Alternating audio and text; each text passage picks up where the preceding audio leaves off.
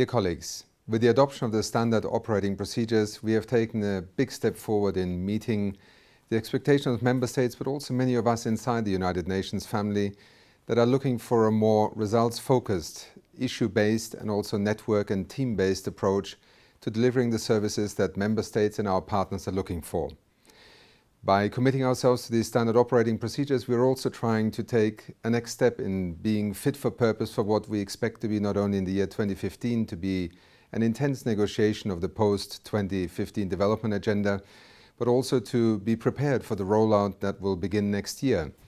with a new set of sustainable development goals, with a whole series of challenges that we are confronting daily in our operations at country level, but also regionally and internationally. Be it the issues of economic progress, of inequality, of poverty reduction, but also issues of sustainability, industrialization, infrastructure development, time and again point to the need that we need to join forces as a UN family in order to deliver a better result. Member states have clearly high expectations towards the UN in terms of delivering as one. And I think our experience in recent years has actually proven that we are, given the right conditions, perfectly capable of working as a joined-up team. All this is not to pretend that there will not be discontinuities, there will not be tensions and sometimes also contradictory signals. In our reality in the United Nations Environment Programme, we operate as a regionally based and globally mandated institution as part of the United Nations family. Sometimes trying to reconcile what is a mandate that is developed at the level of a conference of the parties of a multilateral environmental agreement may not immediately translate into a clear mandate at country level, and yet commitments that countries make at the global level are also part of our mandate and obligation to then engage at the country level.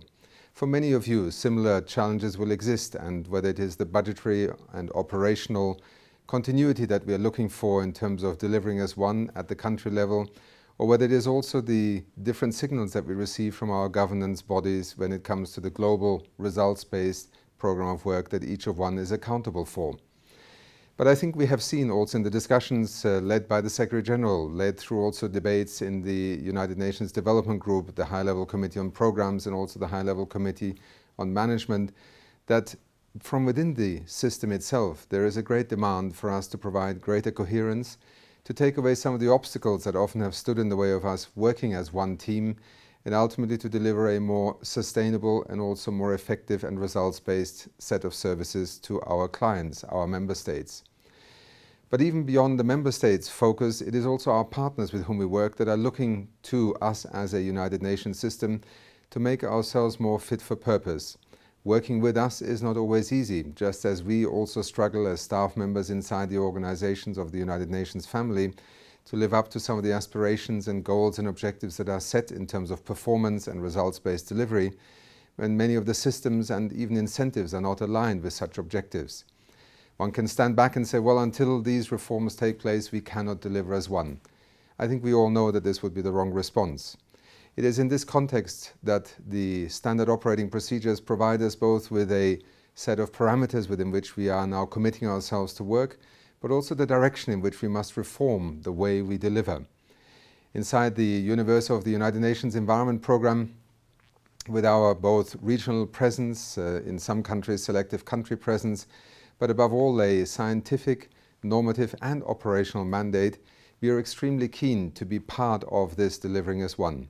The environmental sustainability dimension of sustainable development and the broader development agenda cannot be achieved without being both part of country teams, being integral to also assisting country teams with the ability and the objectives of delivering on environmental objectives through the many different mandates that we all represent. Indeed, environmental sustainability is a mandate that belongs to all of us in the UN system, and it is our responsibility in UNEP through, for instance, the engagement with country teams to provide the kind of specialist advice, scientific analysis, operational support that will allow all of us together to deliver better and more. I hope that despite some of the challenges that we will inevitably face, all of you will feel encouraged by the issuing of these standard operating procedures, will see them as an opportunity to experiment, to drive our own understanding of how things can be done better further, and that over time this is also viewed as a living document that can evolve and must indeed evolve. Thank you once again to all of those who have worked on these standard operating procedures. And on behalf of the United Nations Environment Programme, we want to commit fully to actually making these the new DNA of how we operate at country level. Indeed, working as a team and working in partnership is fundamental not only to the mandate of UNEP, but I think to the work of all of our agencies, funds and programs. Thank you.